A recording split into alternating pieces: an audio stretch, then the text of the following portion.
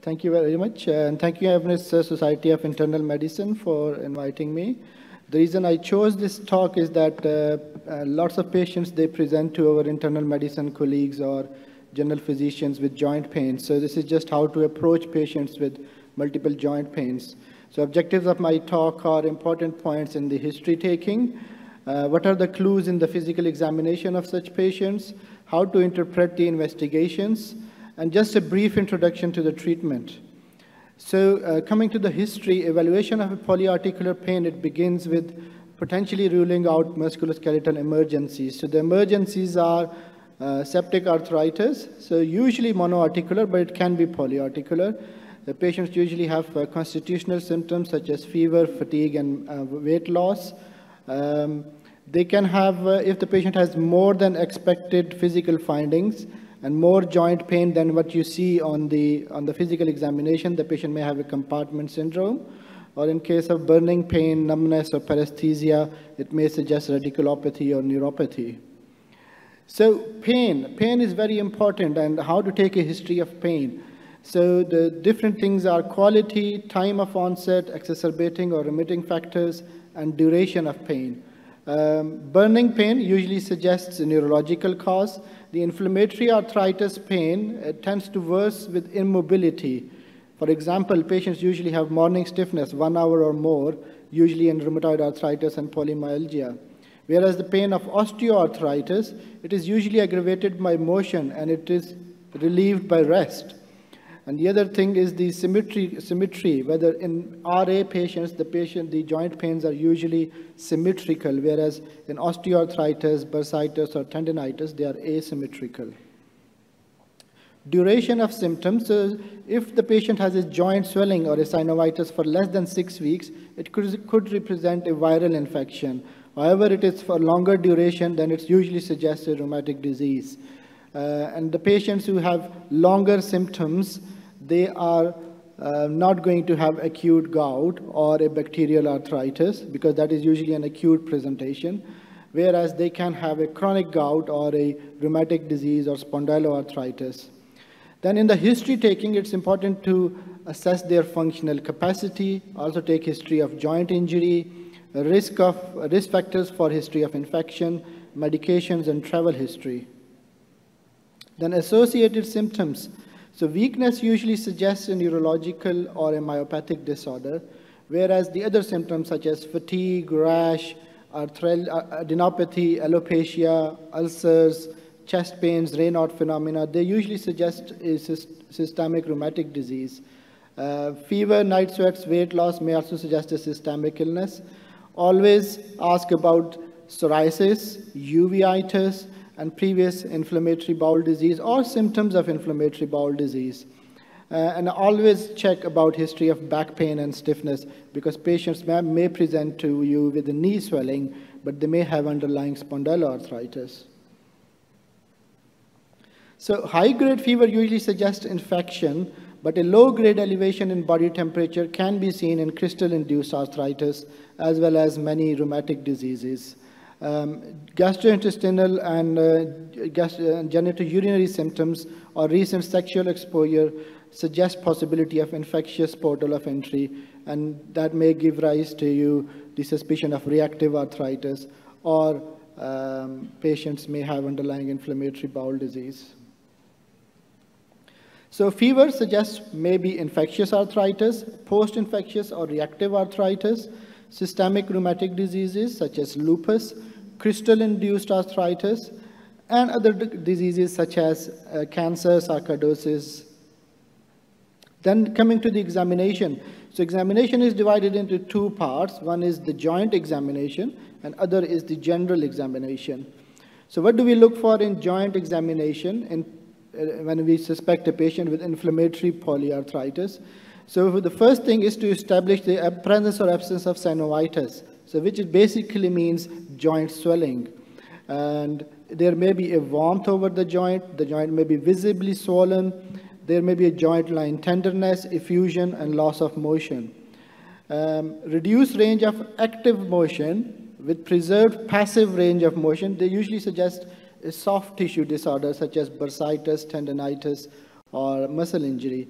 However, if both active and passive range of movements are reduced, then it usually suggests a joint disorder or a contracture.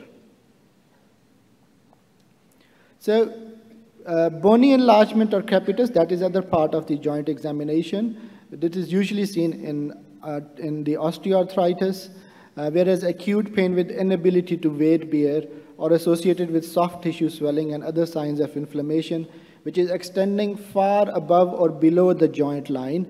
That can be a septic arthritis, a crystal-induced arthritis, and the third differential can be fracture. So you can see here the two different pictures. The one on the right side of you, you can see there is an obvious swelling of the proximal interphalangeal joints. Whereas the picture on the left side of the screen, it may appear normal to most of the physicians, but in this picture, there is an obvious swelling of both the wrists, the proximal interphalangeal joints, and the metacarpiophalangeal joints. Now this is the picture, you can see a bony swelling. So this is osteoarthritis. So these are the Hiberden and the Bouchard nodes, which represent osteoarthritis, especially in the old age. So then coming to the general examination, look for any lymphadenopathy, parotid enlargement, oral ulcerations, heart murmurs, pericardial pleural friction rubs, or respiratory examination for any crackles. So this is the presence of subcutaneous nodules. You can see here the picture on the right side is actually a gouty tophi, whereas picture on the left side with two hands, that these are the rheumatoid nodules. And the differentiating feature obviously is on the right side. You can see that there is a yellow color. You can see the crystals of the monosodium urate. Skin lesions, they can be seen, they can suggest underlying infective endocarditis, or they can be psoriasis, lupus, viral infections, Still's disease, dermatomyositis, and vasculitis. So these are the skin lesions which you can see in the vasculitis on the legs and in the nail folds. So these are the dermatological features in lupus. So you can see Raynaud's phenomena, butterfly rash, and obviously the discoid rash of lupus. So these are the clinical presentations in dermatomyositis. You can see the heliotropic rash around the eyes, and you can see here the Gottron papules, which are usually suggestive of dermatomyositis. So psoriasis, very important to look for, especially in the hidden parts. So it can be a scalp psoriasis, it can be an elbow or a knee joint, or it can be on the tummy. So always ask for it and look for the hidden psoriasis. So this is the rash, the salmon pink rash, which is usually seen in people with Still's disease. Then eye problems. So some of these people may have a history of eye problems. So they may come to you with the joint pain, but always ask them about eye problem. Or if they have an eye issue, for example, a red eye, so look into it. So the different eye presentations are keratoconjunctivitis, uveitis, scleritis, and episcleritis. So here you can see the different pictures. The dry mouth, dry eyes, which is keratoconjunctivitis. So this is for the scleritis and episcleritis. And then in the examination, do the spinal examination to look for spinal tenderness and deformities. And always keep in mind fibromyalgia in patients who have generalized pain with no obvious physical findings. So investigations, the general investigations are the routine test for the CBC, kidney liver function test, ESR, CRP. They are non-specific markers of inflammation, but they are also raised in other conditions such as infections, malignancy. So antibody tests, these are the antibodies to identify different pathogens such as group A, streptococcus, virus, parvovirus, hepatitis B, C, Borrelia, and Brucella, etc. So then coming to the specific antibody test for the autoimmune diseases, so ANA, it is commonly requested. It has a high sensitivity but a low specificity for lupus. A negative ANA in a patient with polyarthritis essentially rules out the diagnosis of SLE. A positive ANA may occur in many rheumatic diseases and non-rheumatic illness, and it can be a normal finding as well in a healthy individual. So patients with no clinical features of SLE is unlikely to have a disease, even in the presence of a positive ANA. The higher the titer of the ANA, the more likely that the patient has a lupus or another ANA-associated disease. If you suspect the patient has an underlying connective tissue disease, then you can request the additional tests such as double-stranded DNA, ENA, which is extractable nuclear antigen. So rheumatoid factor, this is another commonly done test. It is done when rheumatoid is suspected, but it has a limited diagnostic value. As you can see, in 50% of the patients with rheumatoid arthritis, rheumatoid factor may be negative initially. And approximately 1/3 of the patients with rheumatoid arthritis, they remain seronegative throughout their course. And it can be positive in other inflammatory or infectious diseases such as lupus, infective endocarditis, vasculitis, viral infections. They may all have a positive rheumatoid factor. And high rheumatoid factor titers have a predictive value for a diagnosis of RA and may also predict poor outcome. So anti-CCP antibody, which is anti-cyclic citrullinated peptide, it is more specific than rheumatoid factor for diagnosis of rheumatoid arthritis and may predict an erosive disease. And it has a very high specificity of 94.5%. So uric acid, it is elevated in gout. It may be normal in the acute attack. There are also asymptomatic hyperuricemia, which has a high prevalence in the general population. And so just finding of hyperuricemia on its own is not of a diagnostic value. And as I said, normal uric acid levels are fairly common in an acute attack of gout. And uric acid level below the limit of normal reference range would make the diagnosis of gout much less likely. Then there are other tests such as HLA-B27, Brucella, Lyme serologies, which can be ordered depending upon the clinical suspicion.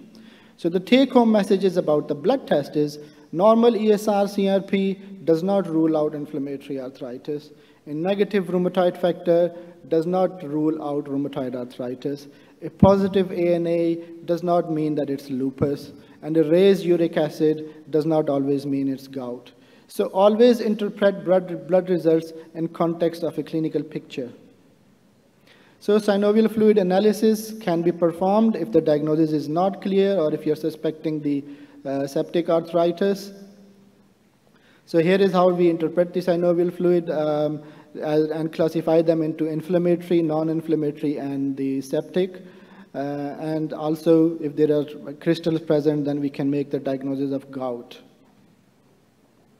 So imaging, it is seldom necessary, but the highest yields is with the hands and the knee x-rays. They are also helpful in the gout and CPPD disease. And sacroiliitis on the imaging in ankylosing spondylitis is helpful. However, in the early disease, it may be normal, so MRI is more sensitive than X-ray for detecting sacroiliitis.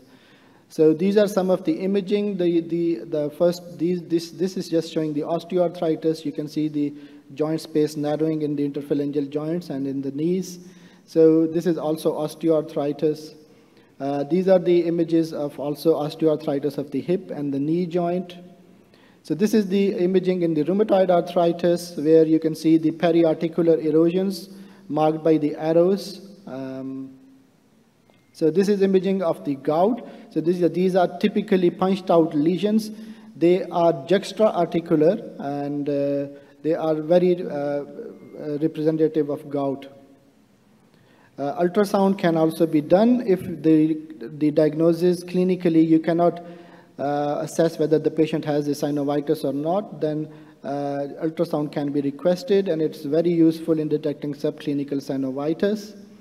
Other things such as bone scan, they are rarely used, and biopsy is rarely used, especially if you have diagnosis suspecting tuberculosis, fungal infection, or sarcoidosis. So monoarthritis, usually the causes of monoarthritis are trauma, infection, crystals, osteoarthritis, systemic rheumatic diseases, and any polyarticular arthritis can present as monoarthritis. So this is the treatment overview. Since you are the co-chair, we'll allow you another 1 minute. Yes. So I have got just 2 slides left.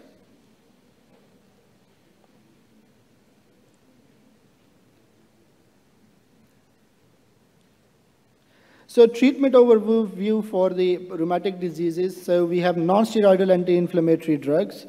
Then we have steroids, which can be oral, intramuscular, intra-articular, and intravenous. Then we have the disease-modifying drugs, so which are divided into conventional disease-modifying drugs, so which are methotrexate, azathioprine, sulfasalazine, leflunomide. Then we have biological disease-modifying drugs. So there are different classes, which are anti-TNFs, IL-17 inhibitors, IL-6 inhibitor, B-cell targeted therapies, T-cell targeted therapies, IL-23 inhibitors, and IL-12/23 inhibitors. And then we have targeted synthetic disease-modifying drugs, and we have 3 of them, which is tofacitinib, baricitinib, upadacitinib, and recently, figlotinib is also approved. Thank you very much.